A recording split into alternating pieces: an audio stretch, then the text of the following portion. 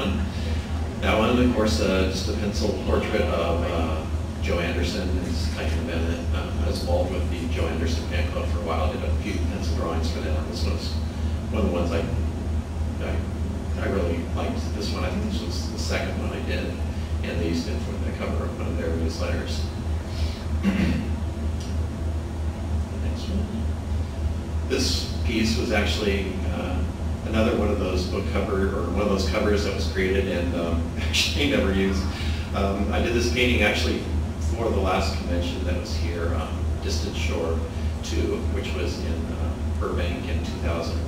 And the art piece itself, the illustration, was kind of, I challenged myself to do a painting based on an episode that wasn't really one of the most popular ones, maybe not one of the most successful ones as far as the episode itself went.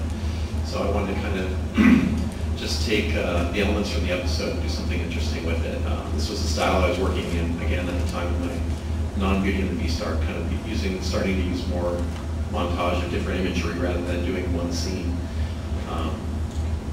This one was kind of fun because it's like I can look at it and see influences of different artists' work who I was studying at the time, so that was kind of fun. But it was going to be used for a cover of a calendar that they were putting together at the time that I guess just never really quite got off the ground. But okay, it was a lot of fun to do. Yeah. Yes. So, hi. Hi. And actually, it didn't get off the ground, but it could get off the ground because I have proofs for the calendar now. It will actually get published and printed. And I own the original for that. Yes, yes you do. My proud property. And yes, that will be seen the light of day. Wonderful, okay. Proof, so you can say it's been Thank you. Well, coming soon, yeah. Yes, Coming soon to a dealer room near you. Yeah. Okay. Thanks. And this was some art I created for kind of a t-shirt design, just general promotional design for the same convention, the Distant Shore 2 convention. And again, it was just kind of fun, just kind of taking the elements, putting the postmark in the back, kind of trying to pick up elements from that episode, but do something a little bit creative and interesting with them. This one's a close-up of Father from the painting we saw previously, which was Bright Spirits Ascending. It was just this particular portrait within this larger painting was just very pleasing to me, just the mood it captured and everything. So it's just a detail from the previous image. This image I titled Hold, and it was created for a Conzine cover. I'm trying to remember which convention it was. Was it? I think it was the Minneapolis convention, wasn't it? Yeah, this was, again, I was asked to create some art for the convention scene cover, and at the time I was just kind of burnt out on doing portraits of Vincent Catherine and portraits in general, so I thought I wanted to do something a little different, something that would evoke the sense of feeling and the sense of coming home. So I did a little still life in my own room. Of course, I don't have a window, but put that in. But I set up a little table with the candles and everything, and trying to evoke the mood of the show, their relationship, the whole family feeling of the tunnels and everything, but not really showing a lot of people or characters. This I originally created as intended to be on that front cover. I think they actually put it on the back cover, but I think it sold at the same convention. This piece was another novelization.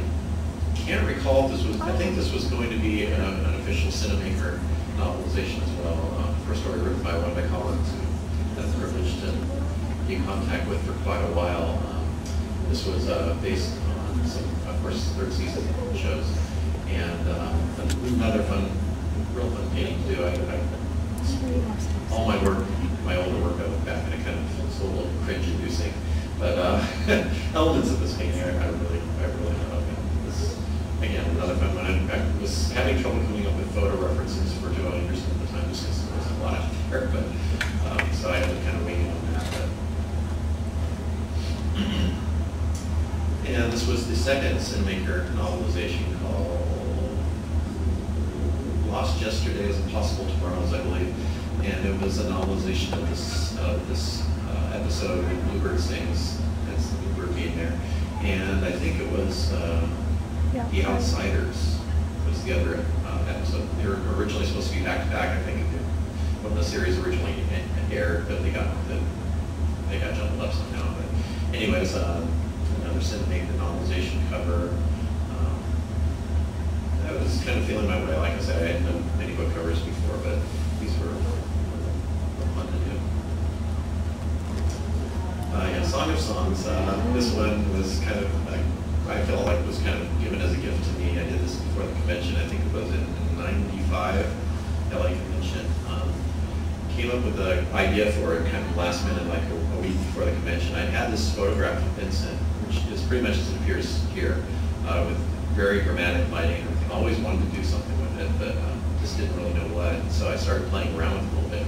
Came up with this idea, this embrace and everything. Found a complimentary picture of Linda Hamilton as Catherine, and kind of put them together. And the whole thing took about a week, which was really quick for me at the time. In fact, when I brought it to the convention in LA to hang in the art show, and people didn't work on it yet. It was finished like I think a night or two before the convention, and it just came out really quickly, and just one of those really magic things. I can't point to anything technically that I'm really especially pleased with about it. It just seemed to kind of capture something special.